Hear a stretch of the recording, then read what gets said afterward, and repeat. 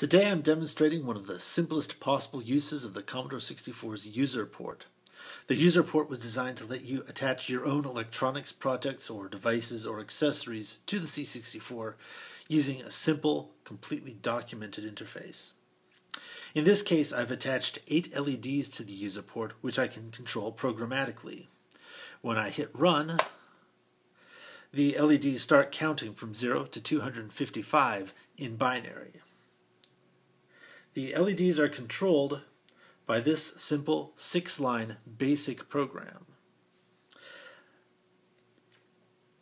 The User Port includes 8 pins that are attached to a register in one of the 64's CIA interface chips.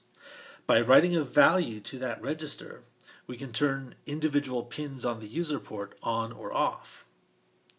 In this circuit, each one of those pins is attached to one of these LEDs.